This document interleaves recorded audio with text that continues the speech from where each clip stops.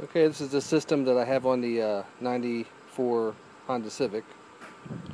Fuel cell, there's the reservoir, then you have the bubbler, and there's the dryer, and it goes into the intake right there.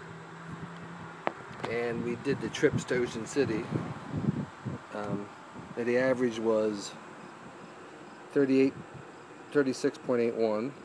That's no hydrogen. And that ran at night, so you had your headlights on. Might have been a little drag, but I have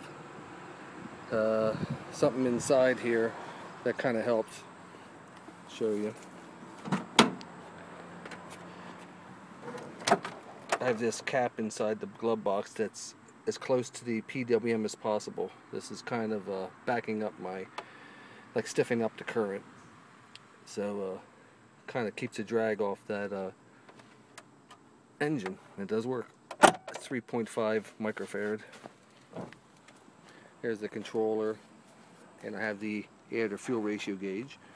There's the map enhancer, which I'm not using right now because I used a map enhancer and kind of lost mileage, so I shut it off on the third trip. And the fourth trip, there's the mileage I got, 60.728 miles per gallon, and that was the base. So anybody that says hydrogen doesn't work, I guess they're wrong. So that's it.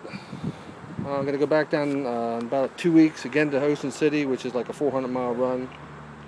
And what happened is I did blow a head gasket, but it has over 200,000 miles on it, so I just put the head gasket on, and now the temperature's staying down again. I kind of got a little hot 3/4 way back. I got it home okay, but there it is. And it's running about 7 amps, and I don't need about a half a liter for this engine.